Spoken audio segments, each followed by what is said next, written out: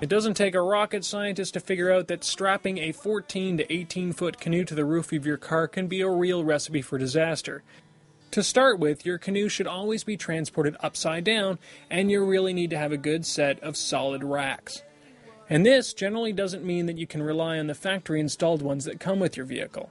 The best systems come from manufacturers like Thule that have racks to fit virtually any vehicle. They even make specific pieces for transporting a canoe. A more economical option is to use foam pad racks. These foam pads attach to your gunnels and sit directly on the roof of your car. The downside to foam racks is they won't protect your vehicle nearly as well as a good set of racks will.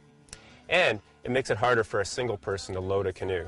Loading a canoe with 2 people is a breeze, assuming that you can already do a tandem lift.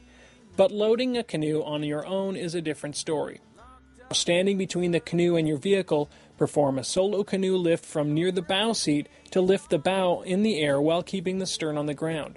You'll then swing the bow over your vehicle and place it on the rear rack bar in a stable position.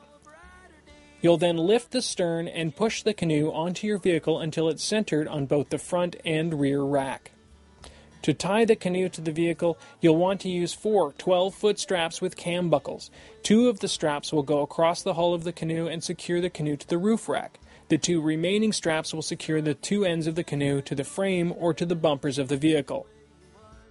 If you're using foam pad racks, the 2 center straps will hold the canoe to the roof of your vehicle by passing right through the interior of your car with the doors open.